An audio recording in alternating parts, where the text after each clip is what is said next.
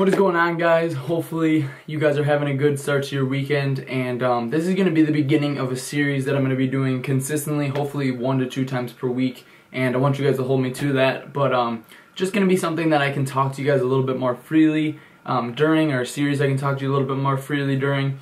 And I'm going to do a lot more just tutorial style videos, if you will, on things that I would like to know when I was a teen bodybuilder. So I know a lot of you guys are younger, either whether you're a bodybuilder, power lifter, a lot of you guys are younger in the training age that you're at specifically. So meaning you haven't been training for that many years.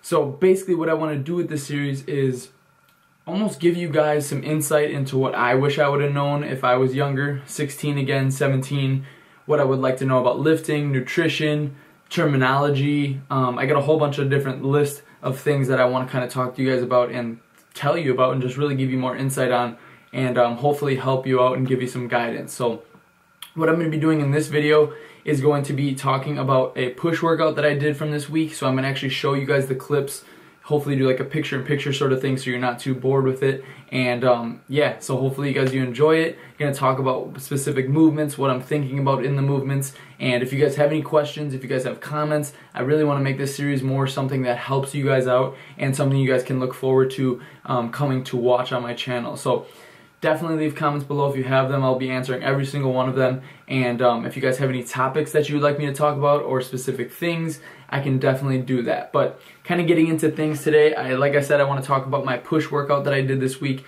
and just give you guys a little bit more info on that and what I'm kind of going through during my push workout or during my workouts in general. So as you guys can see, I started out with a push-up. And you can either do a normal push-up with this, or I like to do clapping push-ups, or sometimes I'll add a med ball in or something like that. But I really enjoy starting out with a bodyweight movement like this before I move on to my heavy dumbbell press or heavy bench press, just to get the muscle fibers activated that I'm going to be using, and specifically the muscle groups that I'm going to be using. So doing some explosive push-ups like that, some clapping push-ups definitely gets my chest and my my fast twitch muscle fibers going so that I'm able to press the weight up and feel like I'm ready to go. So that's kind of my theory there and kind of why I like doing that. And I'm never going to be someone who you're going to see not doing those bodyweight movements, because personally I like to be athletic. I like to be able to move my body weight around, do pull-ups, do that sort of thing.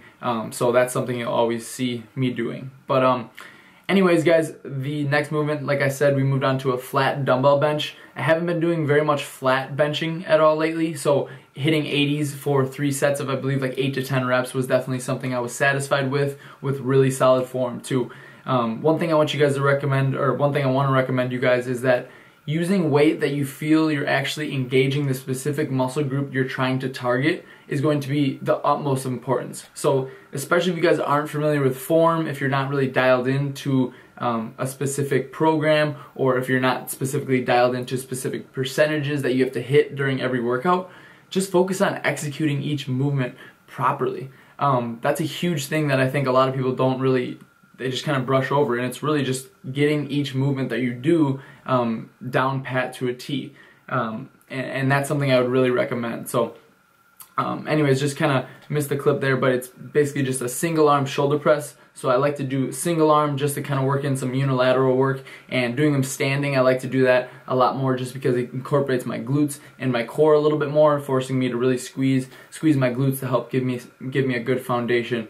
But yeah, so moved on after that. I believe I did 8 to 10 reps on the single arm shoulder press as well for 3 sets, and then we moved into incline dumbbell press. So since I didn't do my incline like I normally would at the beginning of my push workout, I ended up going to incline during the end of the workout. Did a little bit lighter weight. I believe I only did 3 sets of 12 reps with like 50 pounds, and just really focused on that inner and upper chest. So just really, once again, focusing on the execution of each lift. So I finished off the workout with a hex press then, a flat hex press, and didn't add a pec fly-in or anything like that, just a straight hex press, and I did that for about 12 to 15 reps with, I believe, 35 pounds. So not too intense there, not too crazy, but just kind of want to get some blood flowing and really focus on the inner chest of mine, which is definitely improving, as you guys are seeing a little bit of posing here. Definitely improving, and my upper chest is coming along. But currently right now I'm weighing about 150 to 150 pounds. I'm 21 years old if you guys are unfamiliar with the channel.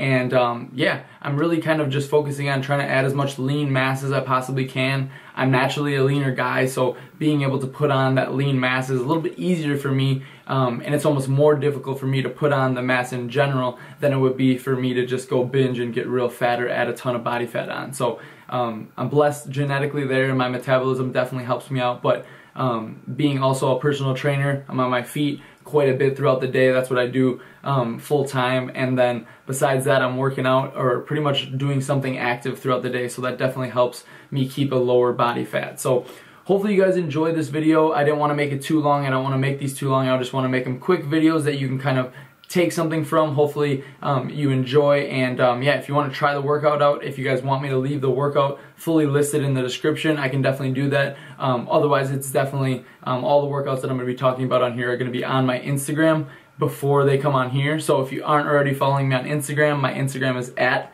joe_anklem, and just follow me there, and that will give you a little bit more insight and a lot more content as far as workouts and that sort of thing, because I do post on there every single day, multiple times a day. So anyways, I'll let you guys get to your weekend. Hopefully you guys enjoyed the video, and I'll be talking to you very soon. Peace out, guys.